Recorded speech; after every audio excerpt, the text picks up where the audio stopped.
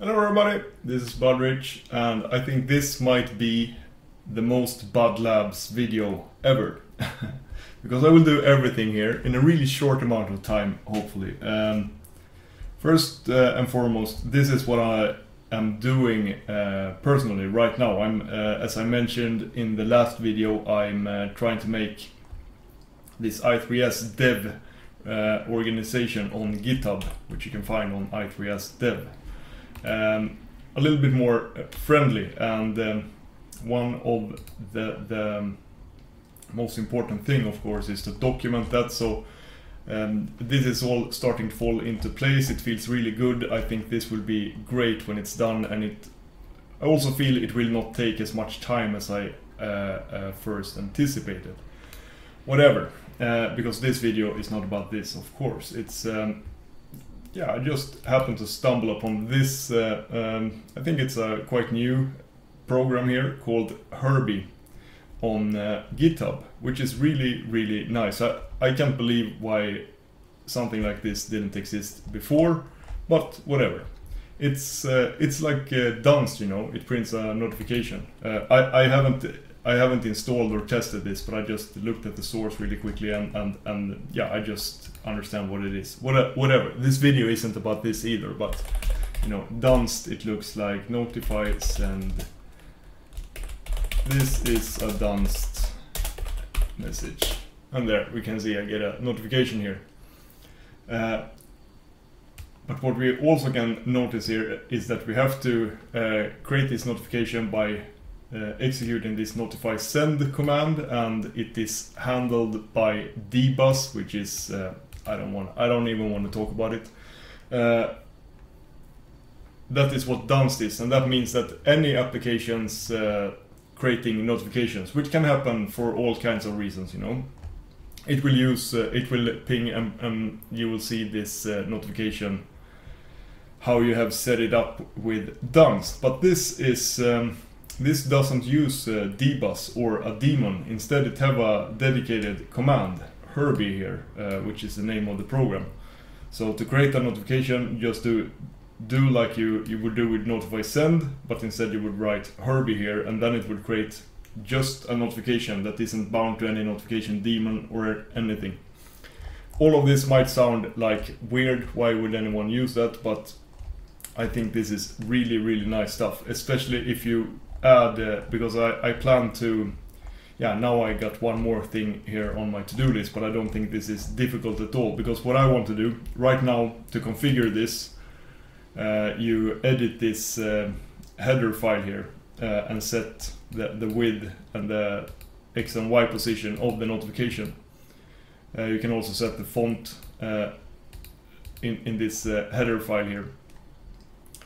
It would be so cool if you could instead pass the positions here. That's a feature I always missed in Dunst or anything else here. A way to pass the position as command line arguments also. And then you could also pass a different font size and stuff, and have different notifications for different occasions and stuff like that. And that is really something that I have been looking for, and this just adding those command line options to this program shouldn't be difficult at all. I think even I can do that. So that's something I will try to do. But another thing I did here, because I just found this randomly, it was like someone else had started this, I saw on my GitHub feed or whatever. So I also took a look here. Who's this guy, you know? Samuel Dudik. And Samuel Dudik had a homepage, so I clicked that link. Got to his homepage here on GitHub, and then I could see he had 2 blog posts. You know, I'm the kind of guy, you might think, who is reading all those personal blogs, you know? Budrich is reading those personal blogs. And here we can see Reddit old design without logging in. And this is something I made a video about a while ago. Because, you know, Reddit, now I have like Reddit main page here open. We can open Unix porn. Because everyone loves and knows Unix porn, right? Unix porn. It opens Unix porn here. But we can also see that it opens Unix porn we can see the URL. Maybe it's hard to read, but it is old.reddit.com, and that is because I am using this extension called Redirector, which is a great extension. Prior to using this, I was using like a custom JavaScript redirector thing that was much slower, but this is actually quite fast and good. It's actually very good. So just quickly, if we open the edit redirectors here, we can see here is it uses regular expressions, so you can redirect URLs. So instead of going to normal Reddit, it goes to old.reddit.com. But our friend here, Samuel, he have found a different way of doing this that requires zero extensions or anything. Apparently you can actually do this if you have a Reddit account. Then you can just go to some Reddit settings and disable the new redesign.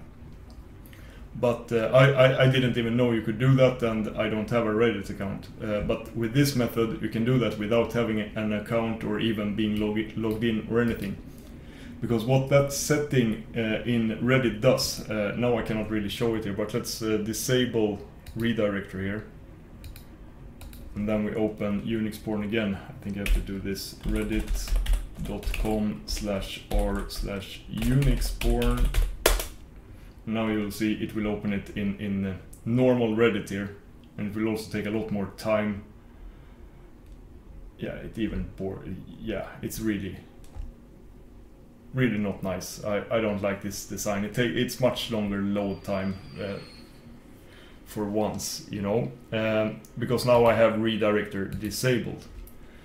But with this method, and it is very easy to fix this. What you do is you add a cookie that will set this setting. This cookie will get created if you have an account and enable this setting. It will create this cookie on your local storage or whatever, you know. But we can create this cookie manually, and then it will automatically redirect to the old Reddit design without changing the URL to old.reddit, and it's even faster than using redirector here. The drawback is, of course, you have to keep track of this, how to do that and stuff, but I will write this down in my little Vivaldi Rise repository, add a link to this little blog post here, but whatever. Let's do this together.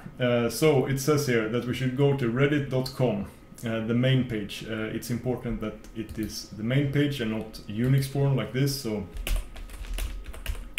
reddit.com. Same thing there, takes a long while to load. Loading up the trending, no one cares, you know. It's so slow. And when we have this page open, we open DevTools, so Ctrl-Shift-I or F12 or whatever, but Ctrl-Shift-I is what I pressed here, and then now it is open here already because I was just doing this.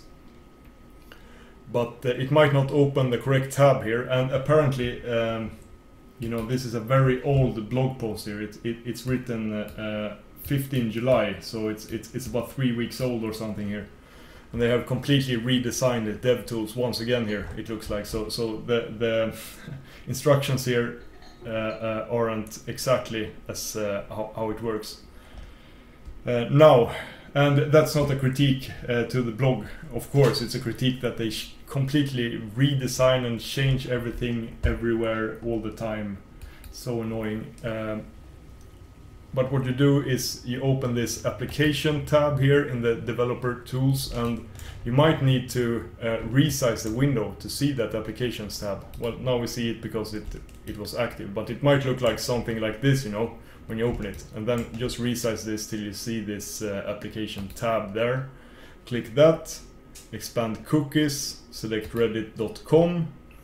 And then the instructions here tell us that we should create a new cookie here, and I spent a lot of time trying to how to create a new cookie. There's no new cookie menu entry, no plus sign, nothing. I think here it says right click add item. That doesn't work at all anymore either. So instead what you do to create a cookie is you click this You click here, double click there, and then you enter the name of the cookie here. And the name of the cookie is redesign_output. So redesign_output. And you set the value to, feels like I redesign.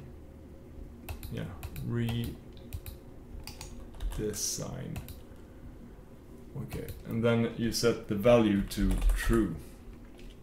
It's also recommended here, it says that you should change the expire time to something stupid like 2100 or something. Otherwise, the default expire time here, it's hard to see, but it expires session, and that means that this cookie will get deleted when I close the browser now. So I would have to do this every time, but you can set like a different year here, and not sure exactly how you should write this timestamp. So what I did, I just copied one of these. I had a bunch of cookies here. Maybe this is sensitive information, I doubt it. But here we have one that expires 2030, so in 10 years. That's fine. So let's just paste the same expiration date here. Press enter, and now we have our new Reddit cookie here. If I would reload this page, pressing F5, we'll reload reddit.com. Well, probably made a typo anyways here. Damn it. Let's copy paste this guy who knows how to spell things. No, it looks like it should. Okay, maybe it doesn't work on well, what happened there? Reload. There. I made a Control-Shift-R reload, but now we can see we get the old design of Reddit, and of course I also have all my Reddit special CSS here, so it would probably look like something like this by default, but that's still better than the new redesign, you know.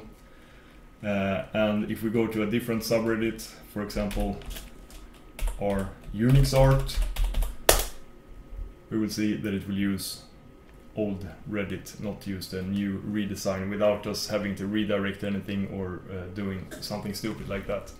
And yeah, just wanted to make a video about that. So you got a couple of nifty little tricks there. You got this Reddit thing, and also highly recommend checking out this Herbie program here. I haven't, as I mentioned, I haven't tested it myself, but it just looks like it should work. I will definitely try to fix this as I want it with command line options to pass the positions. That would mean a lot to me. For example here, what I will use it for is go out here, yeah, whatever. This is, we can go there. I don't know. I got a bunch of music videos here, and I have set it up like this. If I select multiple files at the same time in Thunar here, for example, and then I press delete, you see this red thing here, the square with all the files, that is this is Dunst, and what I do here is that I reload the whole Dunst daemon with a new configuration that tells it that it should display the Dunst notification here with a smaller font. And if I select no here or nothing, then it will not delete anything.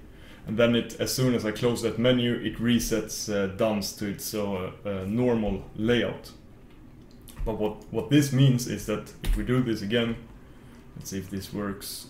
It might not work. No, it closes the menu immediately, so it barely happens. I don't think it have ever happened, but if an application would print a notification while this configuration is loaded here, it would use the same configuration and print the notifications at this location with this font and stuff. And yeah, things get weird, and it's also a very inconvenient way to constantly change the notification like this. if I instead could use like Herbie for this thing here, because in one way this is not like, this doesn't have to be have to use any dbus or notification daemon at all. I think this is great. This is very cool stuff and something I will experiment with.